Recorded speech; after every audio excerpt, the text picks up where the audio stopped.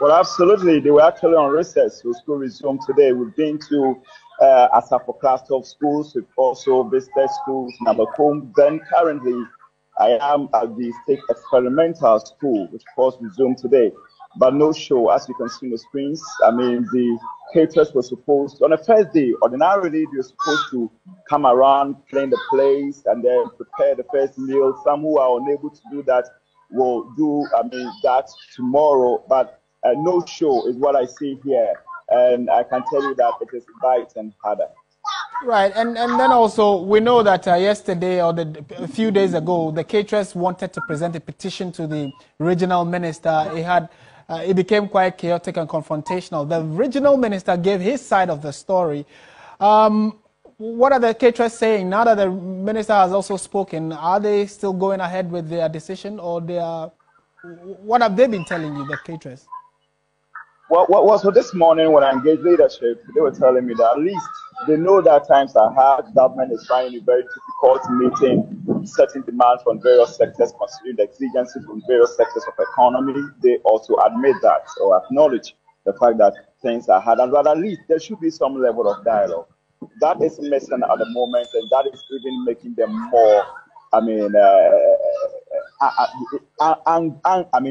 irritating, because they feel that somebody is just not sensitive to what they are also going through. I mean, some who are operating on credit, the banks after them and all of that. And Martin, here we're talking about over 1,500 schools that are currently affected by the current situation.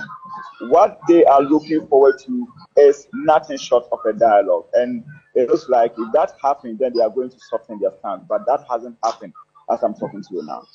And finally, Evans, so we know that the school authorities would definitely be welcoming these pupils or students.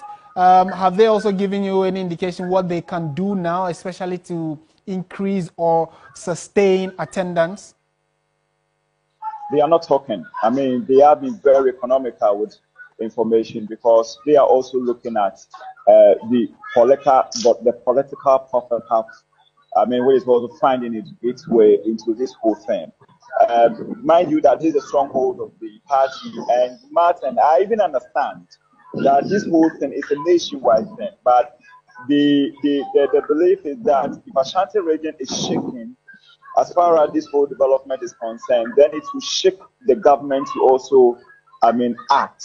And that is why we are seeing more of development from the caterers in charge of the school feeding program, happening here in the Ashanti region. It's a nationwide issue, but the Ashanti region is taking the lead. And I wouldn't be surprised that in the coming days, we're going to see that if that happens, we are going to see other regions also joining. But the teachers, the headmasters are not talking, even though, behind the scenes, they tell you that it is very difficult for them, but they also don't want to be victimized. Right. I mean, I totally understand that. Thank you very much.